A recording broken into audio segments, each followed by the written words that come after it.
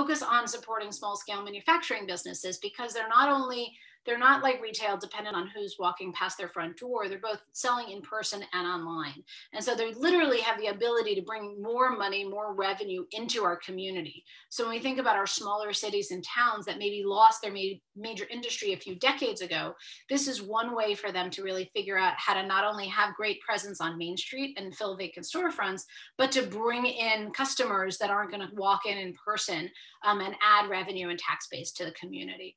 And so thinking about where we want to benefit from my perspective, that's obviously going to be generally in downtowns or on a small town Main Street or in an urban larger city area, thinking about a neighborhood Main Street or a neighborhood commercial center.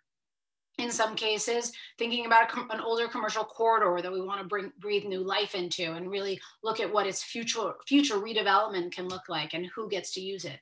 So all of those are different parts of thinking about the outcomes we want to achieve with the work that we're doing. So the outcome part of the question is always, what do we want it to feel like when we walk down the street later on? What do we want the experience to be like? What is it like on a 5 o'clock on a Wednesday versus a 2 o'clock on a Saturday? And really working within our community to make sure that we can picture what this looks like and how it works and how we experience that space.